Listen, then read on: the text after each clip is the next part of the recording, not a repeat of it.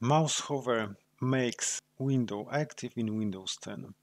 Normally, when we want to activate the window, we need to move a mouse on that window and left click to activate this window.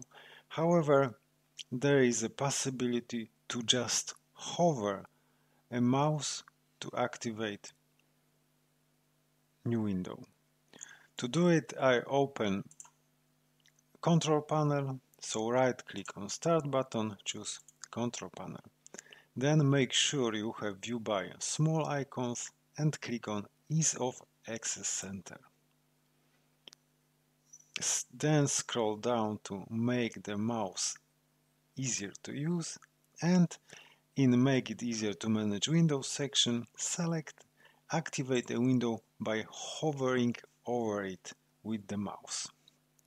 Then hit Apply, and let's check if we can activate window just by hovering on this window. Yes, it's work perfectly, so we don't need to click on that window, we just hover on window to activate this.